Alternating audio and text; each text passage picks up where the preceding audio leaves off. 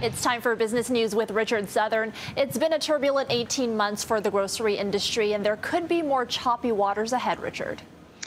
Yeah, and with Thanksgiving looming, no less, one of the big food-related holidays of the year, Erica, we might see a strike at a big popular grocery store chain right as we approach Thanksgiving. This is Food Basics we're talking about here. Unionized employees at this chain, some of them threatening to strike. Unifor, Local 414, represents more than 1,400 workers at 20 Southern Ontario Food Basics stores.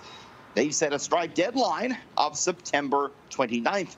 Negotiations with the company are set to resume 2 days earlier. So we'll see how that shakes out. We'll keep you posted. Meantime, some more grocery store woes, this time involving Sobeys. They're actually closing and rebranding some stores across the city. Shoppers on St. Clair West, some of them none too happy about this. A Sobeys store set to close at 840 DuPont. It was a 24-hour one, and a sign on the windows says customers will have to go about 40 minutes away to get to the next Sobeys.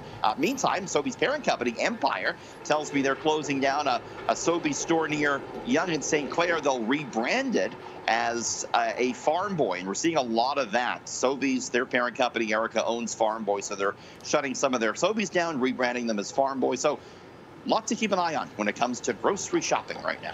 All right, and you can say farewell to the Canadian tuxedo. A new clothing company is now in charge of outfitting our Olympic athletes.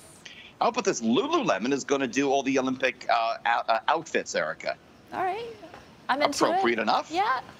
Canadian yoga wear retailer, right? Yeah, that was the big announcement today. They're going to outfit Canadian athletes right through the 2028 Olympic Games, and this is going to start right away for the next Olympics, which are coming up just in February, the Winter Games in Beijing, and Lulu is going to show off the new outfits for that next month, so we're really going to get a quick look at this. They're going to replace Hudson's Bay, which has outfitted Canadian Olympic athletes for a long time. You made reference to that Canadian tuxedo. Right.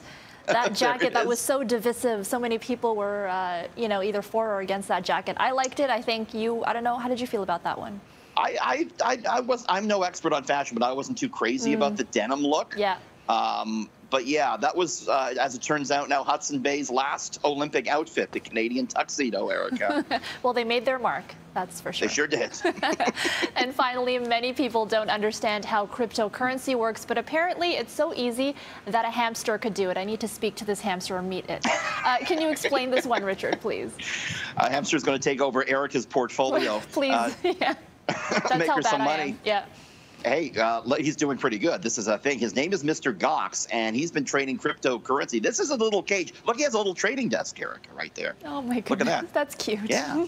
So here's what happens. He gets in his wheel, and there's 30 different cryptocurrency names on the wheel. So wherever his wheel stops, that's the cryptocurrency in question. He has two tubes there now. There he is on his wheel, but he has two tubes. One is the buy wheel. If he goes through the buy wheel, they buy 20 bucks of whatever crypto he was on. If he goes through the other one, he liquidates his entire position. Anyways, would you believe this guy, his portfolio is up 30% over the past couple of months. He's beating the experts like Warren Buffett. He's so good, this little guy. Okay, he's probably worth a lot of money right now. That guy to enlist his services. Yes.